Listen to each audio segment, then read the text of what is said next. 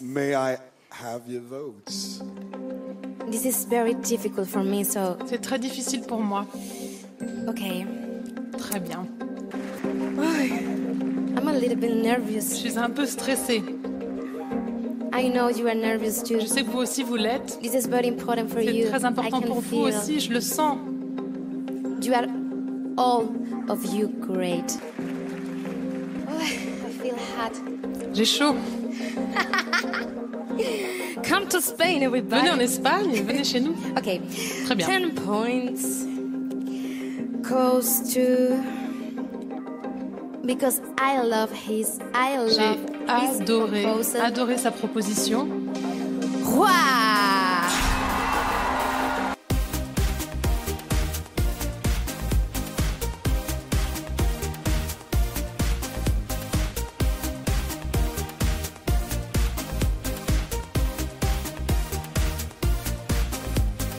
Hello and welcome to the Euro What, episode number 36 for the week of January 28th, 2019. I'm Mike McComb, and I'm joined today by Ben Smith. Hey, Ben. Hey, Mike. We are a couple of Americans trying to make sense of the Eurovision Song Contest, and this week we'll be talking about our favorite topic, logistics. There's so many logistics happening this week. I'm so excited. There's so much structure to the contest now. Like, my spreadsheets are all happy. Like, this nerd is very, very happy. The spreadsheets are in order. The calendar is in order. Bring it on. You're up. Yes, the big item that happened today was the semi-final allocation. So we now know which countries will be performing in the first semi-final on Tuesday, May 14th, the second semi-final on Thursday, May 16th, and then the grand final... Well, we know that there are 6 countries that are performing. We know who's in the grand final. Yeah, one thing that surprised me today is that this was a geo-locked video. That was really annoying. I mean, to be fair, last year's video was also geo-locked. But also, this is essentially a global pulling of Powerball numbers. Right. And last year it was inconvenient until going to RTP's, Portugal's broadcaster, and they were streaming it on their website as a normal stream. All of the broadcasters were just referring to the YouTube video. So it was just everybody is pointing to the same geo-blocked source. Having to watch the allocation over Twitter was just really not fun. I was really annoyed by that. So, but we did see how that list played out. And I think it's a really interesting split.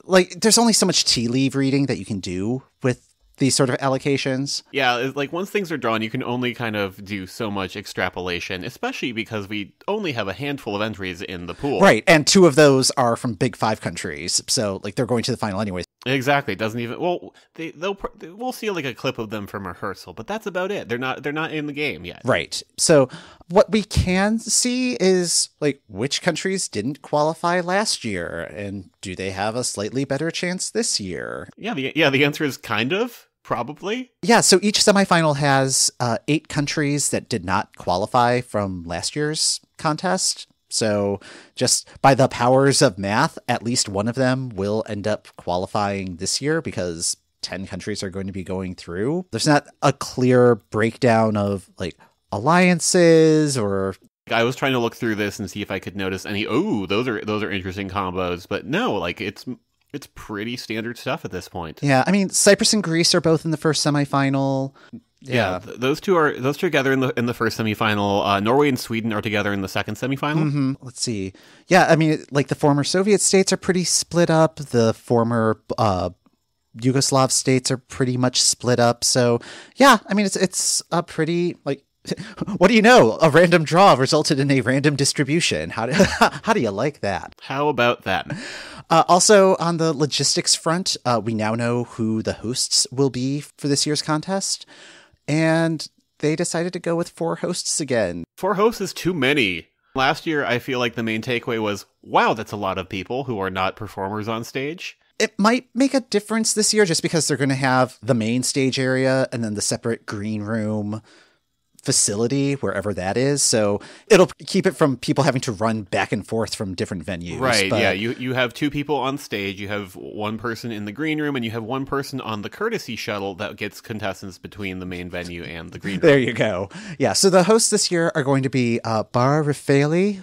She is a supermodel who was on the cover of the 2009 Sports Illustrated swimsuit issue.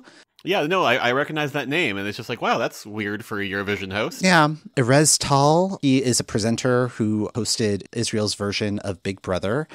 And Asi Azar, who also hosted Big Brother.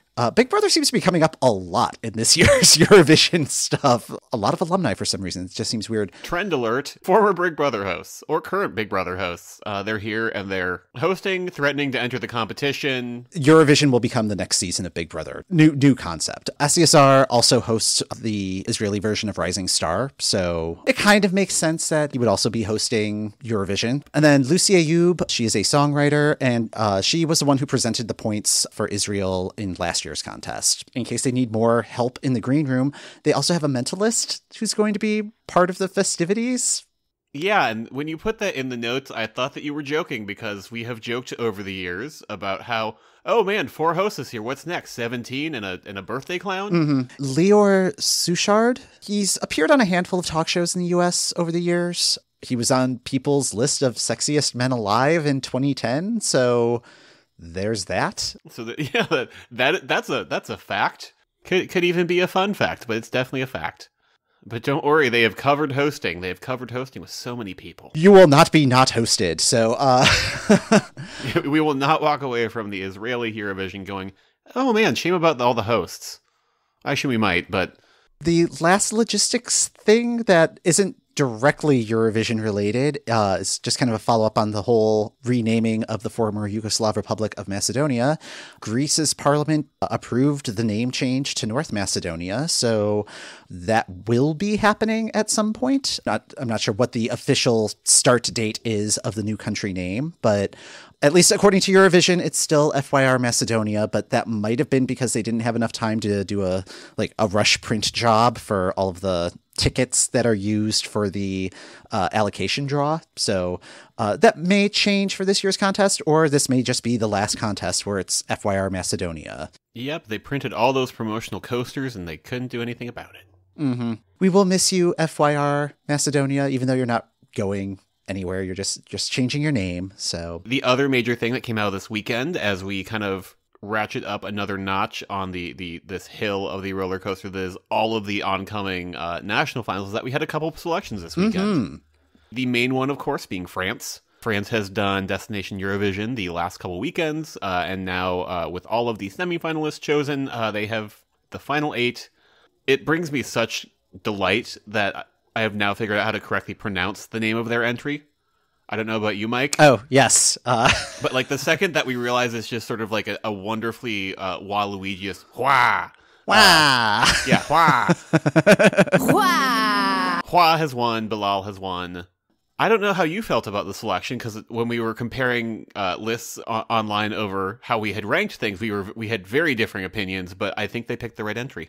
Yeah, I mean, it was not my favorite entry, as you probably saw on my list, or if you were watching our tweet stream. I had opinions. Mm-hmm. I'm not surprised that this one won. I'm surprised by how it was pretty much won by the public vote. Yeah, that was a shock, and if you were not watching, the jury results came in and the jury was seriously all over the place. There was no real constant. We had multiple entries getting 12 points across the board. It really didn't feel like there was one particular winner. There was almost a chance it could have been a 5-way tie coming out of the jury, I think. Yeah, absolutely. There were definitely a couple points. I think when Italy was giving their scores, and they were midway through, I think it was an international jury of 10. Yeah. And it was they could give out their points in a way where most of the acts are going to end up having 32 points. And I was kind of hoping for that. Just make this a real horse race. It felt like a real horse race because you had 3 or 4 entries that were all just sort of jockeying to be on top until the next country's results came in. There was one thing that I did notice where the acts, where the acts that featured artists who were people of color tended to be toward the bottom of the scoreboard, and that's what happened last year too. And it's not a good look, France. No, it's not at all. And that was the jury as well, so not a good look for a lot of people. Yeah, France, what are you doing, baby? Yeah. Also, it didn't help that I really liked Asat's final performance and was really rooting for her toward the end, and just why isn't she winning? It was a really good final performance given all of the sound issues that her first semi performance had. Mm-hmm. It really came together, and she had a really great karaoke round, and the thing I liked about the karaoke round this time is they were very specific and they all did Eurovision covers. I think she had she and Shemen Badi had probably the strongest Eurovision covers. Shemen did Celine Dion's song, and Aysat did Fairy Tale, Alexander Rybak's song. So, but they were just solid performances, and Aysat's performance of her own song, Comme un Grande, was definitely the most improved from semifinal to final. And she was not rewarded for that, and it was really frustrating to watch that. So yes. Coming out of all of the performances, the jury again had that kind of crazy pile up of people, but at the end of it all, you had Bilal down in I think 4th or 5th of all places. That was what seemed kind of shocking to me, and just sort of watching this stream of Facebook comments, sort of alternating between what the heck is going on and seeming to be really really that song seemed to be bombing. Mm-hmm. But then you had Shemaine who was in 3rd, I think. Yeah, there were only 6 points separating them. Yeah, these were very, very close. You had Simone sort of having well-defined lead, but only by probably, I think, 20 points. Mm-hmm. And again, I think this is why separating out the televote points is always so exciting, is that things got shook up, a lot.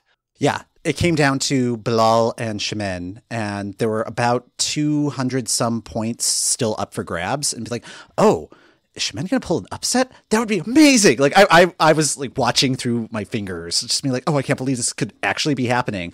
And then the results came in, and Bilal got 150 points.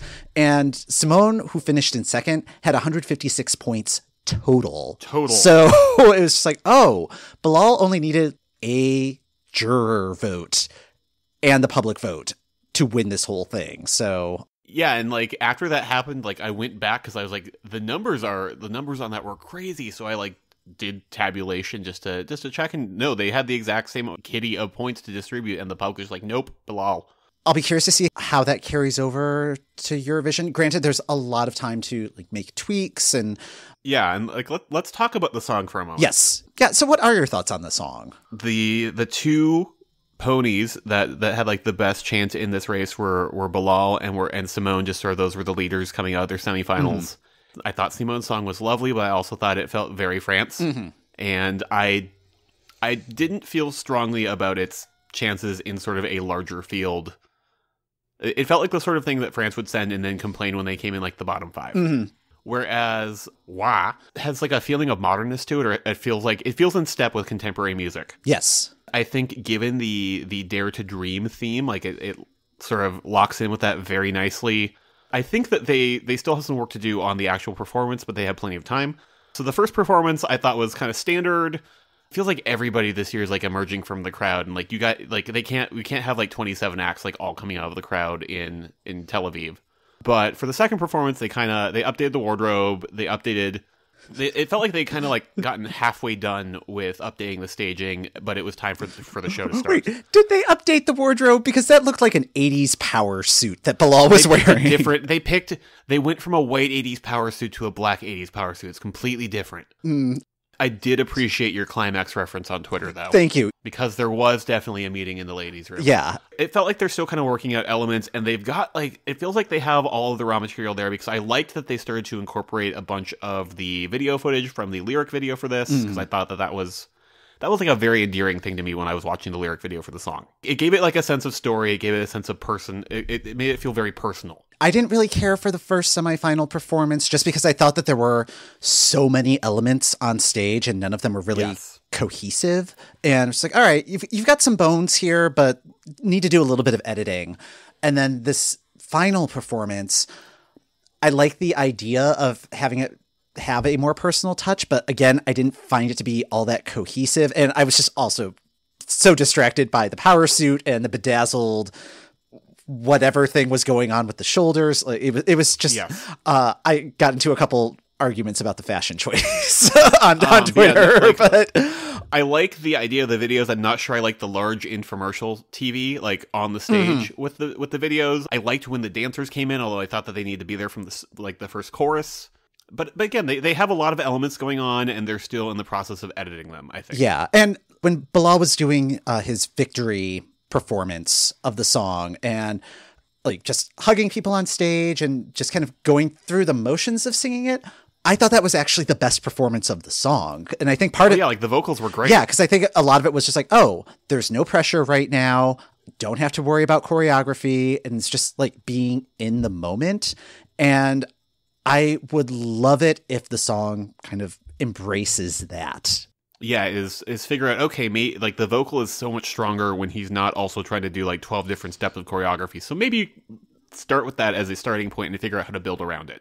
I'm not as enthusiastic about this one as I was about last week's entries. I think my enthusiasm high is starting to wane a little bit, but okay.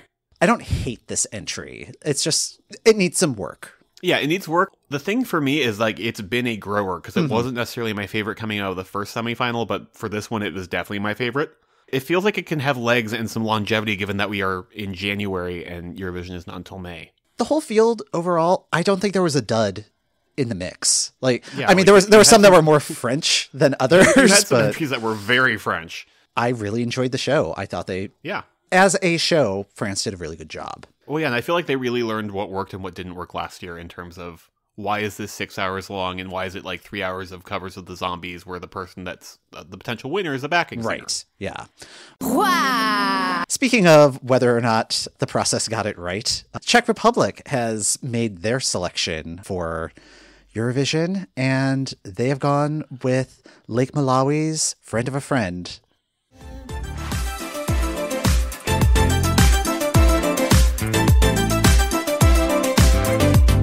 A friend, which breaks my heart. But yeah, it does, and like you can just sort of see my reaction to the news slowly coming out in our notes in real time, where I'm just like, okay, so the juries had made a choice, but you know what? The televoters still have time to get their stuff in. So come on, televoters, just pick not this one. And today that turned into you guys had one job. When the jury votes were starting to come in, they were announcing 2 different jurors' votes each day. And they were juries made up of former Eurovision contestants from the last couple of years. And Barbara Michela, her True Colors, started getting the early sets of 12 points. And then Lake Malawi got the 12 from Malta. And then they were kind of like going back and forth. And yeah, Lake Malawi ended up winning 5 out of the 10 international juror votes. And then I guess there was like the overall international jury where it was just like all the other countries that weren't the 10 specifically noted. And yeah, Barbara Michela ended up tying. They each got 5 sets of 12 points. The points process here felt a little bit more confusing to me just because they did like all online. Mm-hmm. Just looking at the numbers, yeah, like they came out of like the jury voting sort of neck and neck, and then the televoting came out and just did all sorts of things, didn't it? Yeah. I mean, I guess I'm not surprised. Well, I'm not surprised. I'm just disappointed. Yes, exactly. Yeah, looking at the chart on Wikipedia, Space Sushi ended up winning the televote. I knew in my heart of hearts when we talked about it last week, I'm like, the televote's going to like this one. Yeah. The jury was pretty ambivalent about it. They only got... yeah, the jury. That kind of had that written all over it, like the first time I listened to it. Yeah, so... But it ended up finishing second place overall. I was like, oh, okay. And then Pam Rabbit's Easy to Believe finished third. Barbara down in fourth. That really surprised me. Maybe they're not super into Lana Del Rey over in the Czech Republic. I mean, the thing that surprised me is that apparently Lake Malawi's name is at least some sort of homage or reference to Bon Iver. Oh, really? Which I love, and I particularly like what they did in their last album. And also, like, how dare you bring Bon Iver into this Lake Malawi? How dare you sully Justin Vernon's Wisconsin name in this house? I have strong indie rock thoughts. Yeah, apparently, yeah. So... and I'm just trying to like mentally put them into the same box, and just my brain's not allowing that. So Anyways, the Czech Republic did a great job last year, and I'm not sure how they did this year. Again, with being such an early selection, there's a lot of work to be done, and it'll be. I think a lot's also going to depend on how much travel they put in, because that was. I think that made a big difference for Czech Republic last year. Miklas was everywhere. Was like at all the things. He put in the work. Mm-hmm. Yeah, and I mean, if Lake Malawi ends up putting in just as much work. I mean, part of me is just finding it very, very hilarious that last week we had a discussion going, how are they going to stage this? And now, the monkey's paw has like curled a finger, and now we get to find out. Michela. The other selection that happened over the weekend, Malta's X Factor wrapped up its first season, and Michela Pace was the winner. Did you get a chance to really watch any of the X Factor while it was on? In Malta, I did not, but I did watch her cover of Shallow from A Star Is Born, and it's very good.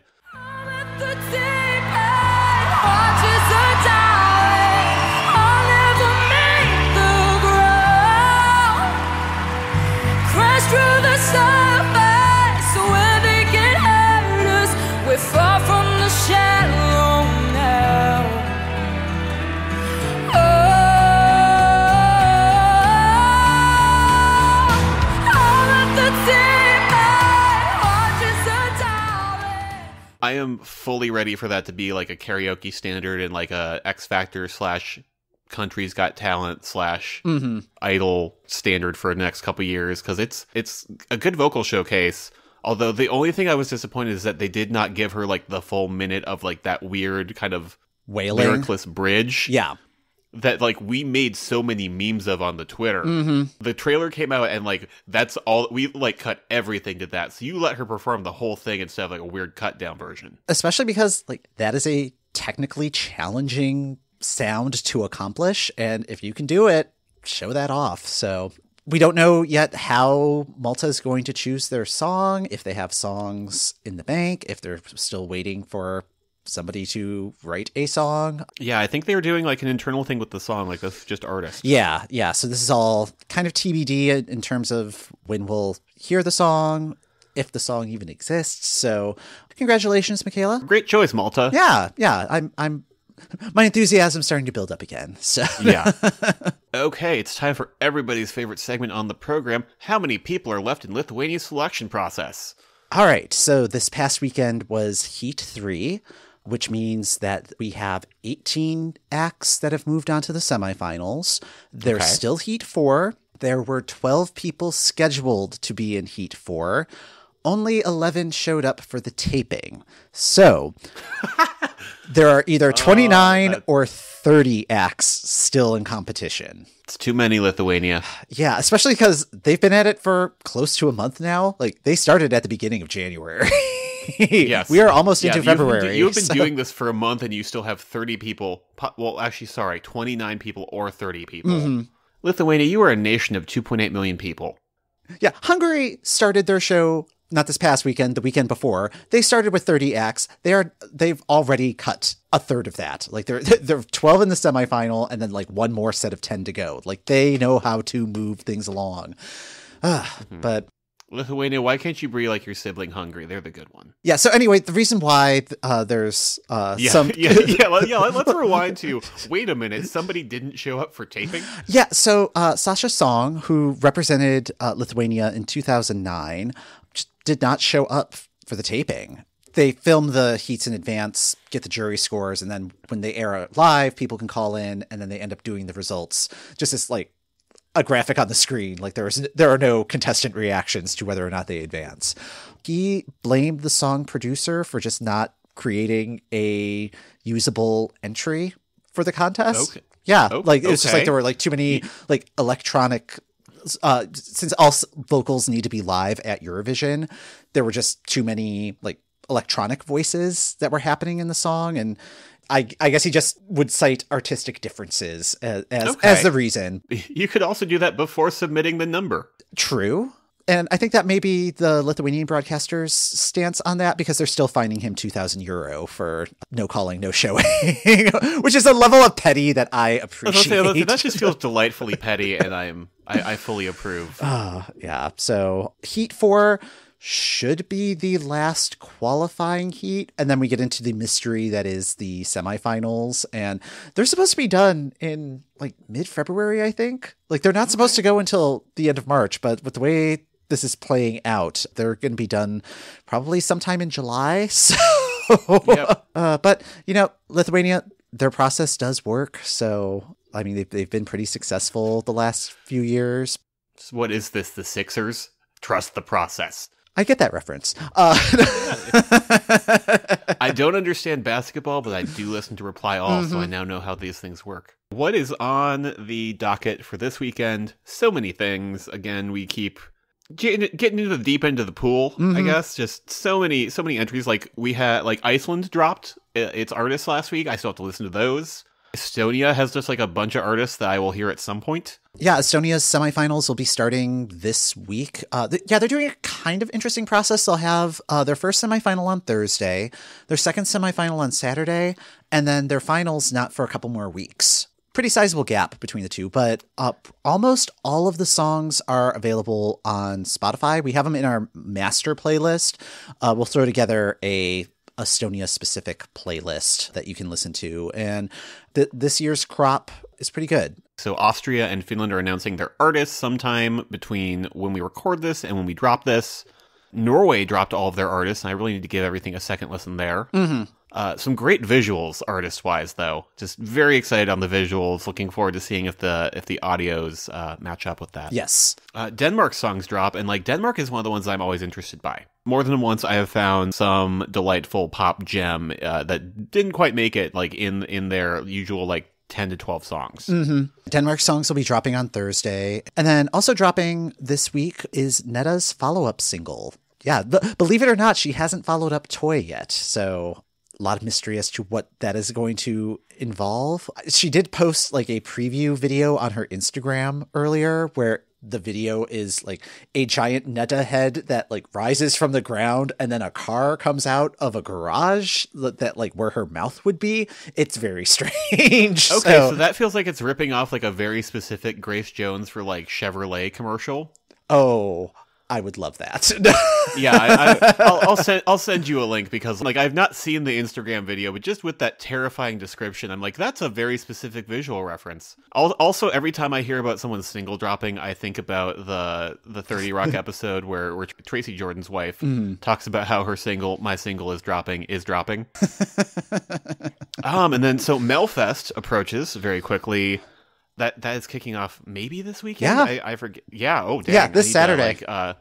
Need to book some quality time to watch semifinal one there. This coming weekend, it's probably going to be the last quiet-ish weekend that we have. Yeah, because we are hitting the bulk of Eurovision season. All of the things are happening. So many things. February 16th. I've run out of spots on my Google Calendar, even on like the single day listing, because there are too many things that are happening that day. So something to look forward to, everybody. Yep, we're going to have to divide and conquer over here at the news desk. All right, that's going to do it for this episode of the Euro What. Thank you for listening. The Euro What podcast is hosted by Mike McComb, that's me, and Ben Smith. That's me. You can find us on our website at eurowhat.com and on Twitter, Facebook, and Instagram at Eurowhat. If you'd like to contact us by email, we can be reached at esc@whatelsison.tv. We'd love to hear your questions and comments. You can subscribe to the Euro What on Apple Podcasts, Google Podcasts, Spotify, Stitcher, or the podcast app of your choice. Rating and reviewing the podcast when you subscribe also helps other Eurovision fans find us. Word of mouth is still the best way to get folks to listen, so please be sure to tell your friends about the Euro What podcast. We'll be back next week to try to make sense of what's new in Eurovision.